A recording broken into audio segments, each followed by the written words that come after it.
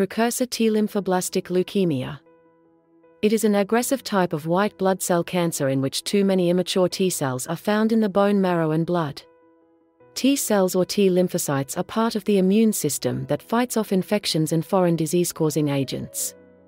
There is no well-known cause. However, certain genetic mutations and risk factors, such as exposure to certain radiation, previous radiation therapy, and previous chemotherapy for cancer treatment, are thought to be responsible for the development of a precursor of T lymphoblastic leukemia. It accounts for approximately 15% of childhood cancers and 25% of adult cancers among all acute lymphoblastic leukemia cases. The patient may suffer from some signs and symptoms. These are: mass in the mid of the chest, fever, night sweats, weight loss, pain in the bones, pain in the joints.